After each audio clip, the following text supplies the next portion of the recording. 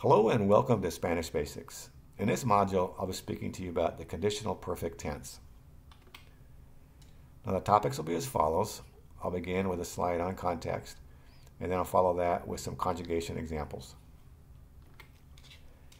The conditional perfect tense, which is in Spanish referred to as potencial compuesto, is a past tense, but it's also called condicional compuesto.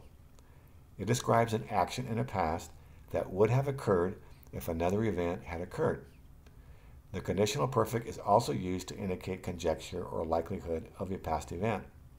It is called a compound tense because the conjugation requires the verb haber in a conditional tense plus a past participle of the main verb. Now, the conditional conjugation of haber is as follows. Yo habría, I would have, tú habrías, you would have, él, ella, usted habría, nosotros habríamos, vosotros habríais, ellos, ellas, ustedes habrían. When habría is used alone, it means there would be. Now, the conjugation format is as follows.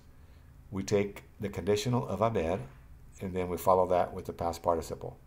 For those that need to review, the past participles are reviewed in Module 14. Now, some examples of a conditional action in the past are as follows. I would have graduated, but I fell ill. Me habría graduado, pero me enfermé. I would have cooked dinner if I came early. Habría preparado la cena si hubiera venido temprano. He would have slept, but the phone rang. Habría dormido, pero sonó el teléfono.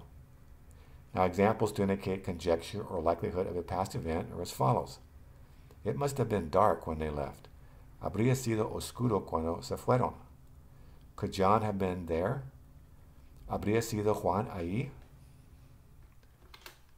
At this point, we finish this module, but before we leave, I'd like to give you a refrain or a proverb. Más apaga la buena palabra que caldera de agua. A good word quenches more than a cauldron of water. In other words, a soft answer turneth away wrath. I want to thank you for watching Spanish Basics. Muchas gracias. Hasta luego.